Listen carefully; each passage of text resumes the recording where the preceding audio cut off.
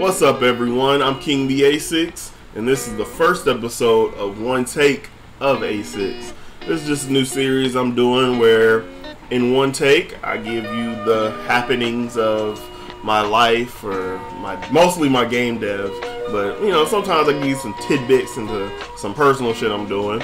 So before I begin, I want to give a shout out to Picasso on YouTube, Hoochie Poppy on Twitter, Social Work Unicorn, that's my wife.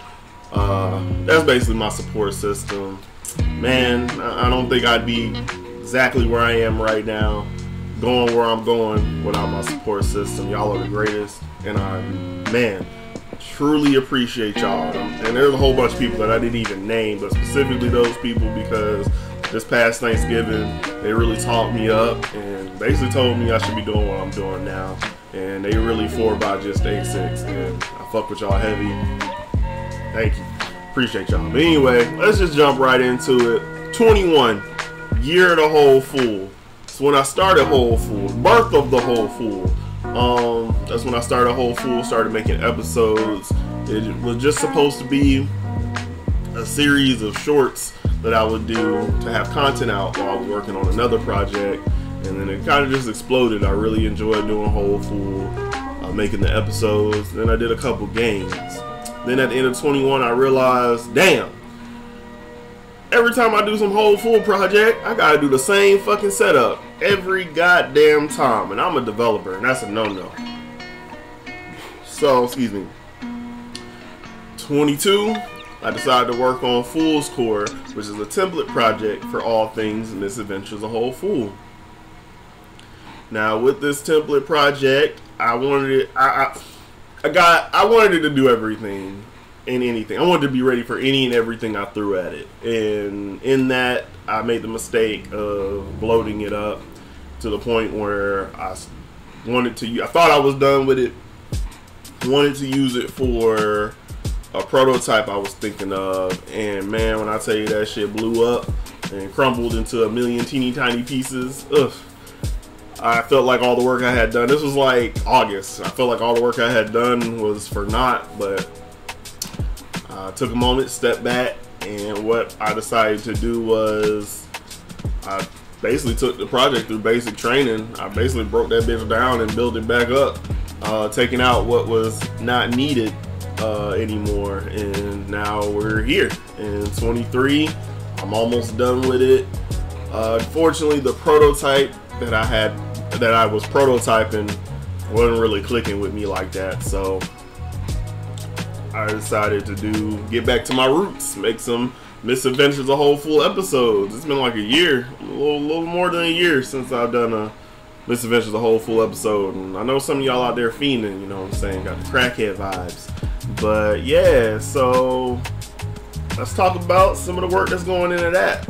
Because if all goes well, by March, y'all should have some new Misadventures of Whole Fool. Alright, so what we got here is an old script of Misadventures of Whole Fool. I'm using Nathan Hogue's, hopefully I'm pronouncing that right, sorry if I'm not, dialogue manager, Nathan Hogue's dialogue manager. This was way back in the day when you had to use Say What to write the dialogue, but you can do that like in Godot now.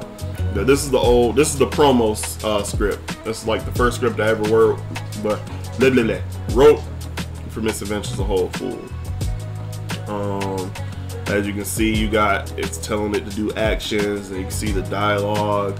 But honestly, like I said, Misadventures of Whole Fool just started as some shorts to do content while I worked on something else, but then on some other project, but then Whole Fool became the project. And going forward, these episodes are going to get longer, they're going to get a lot more intricate, and I just felt that it was best to separate the cutscene, because I also want to use this system for cutscenes in the game projects I want to make. So I basically had to separate the cutscene manager from the dialogue manager, because obviously this is an add-on. I can't go in and change code. It will just get overwritten when I update the dialogue manager. Oopsies. So yeah, here's Fool's Core. The director, like I said, the director just does the cutscenes. This is my test scene for it. It's not doing much, but I'll show it off anyway. All it does right now, bam, pop up a bed. it's doing a lot more stuff under the hood. But yeah, like I said, it's a work in progress. But even though not much is happening, I feel like by March we could have some new misadventures, a whole full episodes. So yeah, it's really short update, but yeah, that's pretty much it. One more thing, if you know the old hopeful episodes, there wasn't no voicing, and I thought that was weird. There's no voice acting. I don't know. It just seems a little soulless. So I had the idea to implement something like Animal Crossing, Undertale, or Banjo-Kazooie. I'm using a add-on I found. I think it's called AC Voice Box. Excuse the dialogue, my actual speech bubbles. They're broken right now, but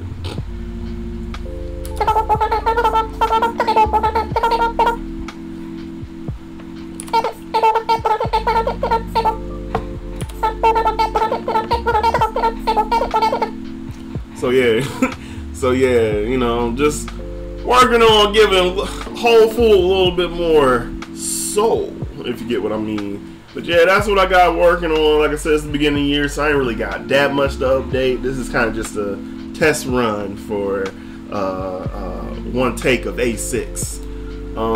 But yeah, so that's what's going on with Fool's Core. Guess if you want to know what's going on with me, just play. I had to talk about this. This is also what One Take of Asix is for me to talk about shit I want to talk about, like the Resident Evil 7 playthrough I just had. Finally played Resident Evil 7 for the first time in VR. When Resident Evil 7 came out, you know, it just got added to my backlog, and before switch back here for a second. And before I got a chance to get to it, they released the VR on PlayStation. And I was just like, at that point I was just like, yeah, I'm not playing this game until I can experience it in VR. And I waited and I waited, hopefully, because I wasn't buying a whole PlayStation VR. At that time I didn't even have a PlayStation anymore, so I'd have to buy a system and a VR headset for it, which is like $600. But I do have an Oculus, so I was just like, maybe they'll do it on PC. I waited, and nothing. But unfortunately, Prey Dog, I think, has a VR mod for 7, and my God, that's an impressive mod for it not to be official. But yeah, I played that whole game using that mod, and it was my first time, and great experience. Had a excellent time. If you haven't played Resident Evil 7, or hell, if you played it and you just happen to have a VR headset lying around for your PC, go do that. And also, I've been doing a level run of Kingdom Hearts. But unfortunately, 30 hours in, my save got deleted, and my save became a nobody.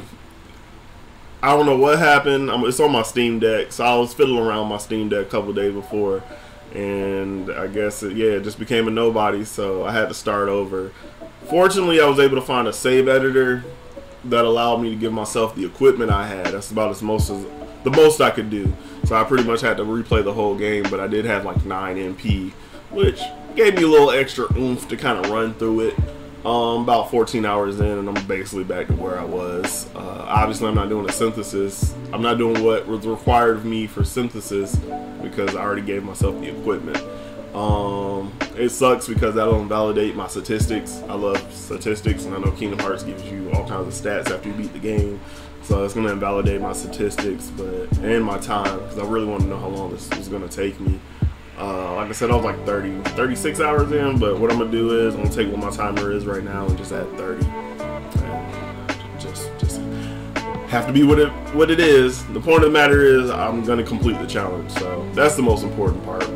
Also, before we go, speaking of the Kingdom Hearts run, I did this little tracker in Godot. It's not much, but it basically tracks. It basically just lists every boss mentioned in the guide I'm using. Blue background means they're optional, like the first dark side fight, and then green means it's been completed. So yeah, and then it saves, so obviously.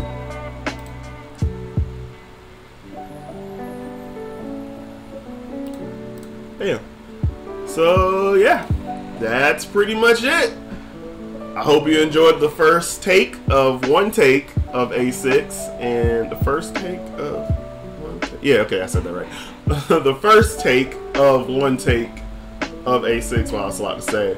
And yeah, can't wait to sit back up here and do it again. I hope you come back out. You can follow me on. Until then, you can follow me on the socials. At ByJustAsix on Twitter, Instagram, and even TikTok. Even though I barely use that shit. But yeah, I'm Keenly Asix, and I hope to see you. Oh shit. And I'm Keenly Asix, and I hope to see you back here soon. The fuck was that?